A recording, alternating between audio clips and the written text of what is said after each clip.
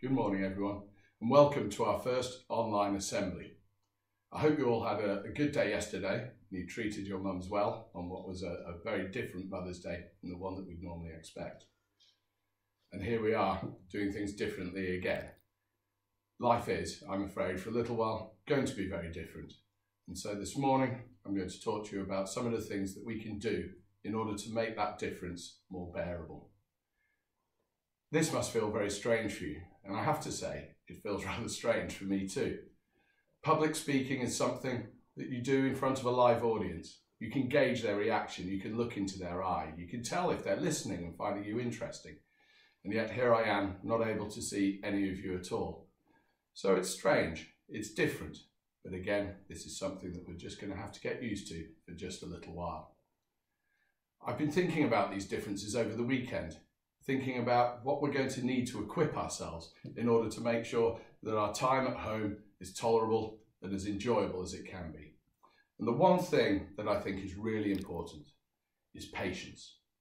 The ability to be patient with each other. The ability to be understanding of each other is going to be all the more crucial as we go through the next few weeks.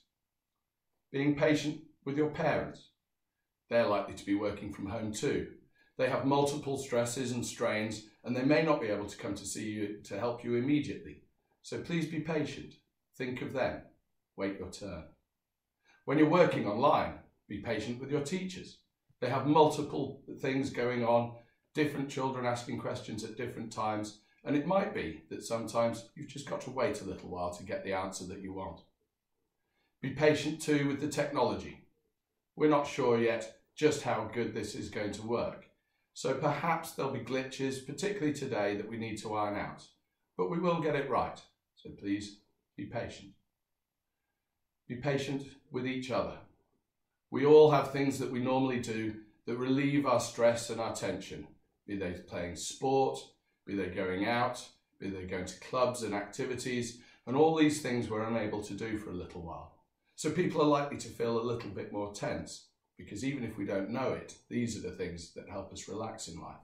So please be patient with each other and understanding that we might feel a little bit more tense for the next few weeks. If you feel grumpy, if you feel stressed at any time, if you feel like you're losing your patience, try to stop yourself. Try to take a step back. Try to think calm, and your patience will be rewarded, I'm sure. Now this isn't a new message, it's a very old message. It's been passed down from generation to generation.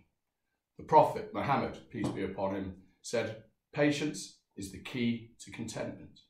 And Mahatma Gandhi said, "To lose patience is to lose the battle." So please accept that it is a battle, keeping patient with each other, but it's something that we all must focus on in order to try to do. So the message at the first morning of our new virtual school, is to be patient with each other, to look after each other. And remember as well, the message that I gave you at the end of my last address, which is on Facebook and on Twitter, as well as our website, to remember that it's really important to keep having fun. Thank you, enjoy your first day in school, and I'll look forward to my next assembly next week.